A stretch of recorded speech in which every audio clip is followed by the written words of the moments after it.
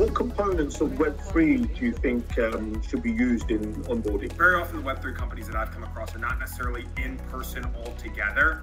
So creating that sense of connection and community is even more important, I think. If I'm sitting next to Larissa and Rashid every day, there's a chance that we're gonna build that connection just by proximity.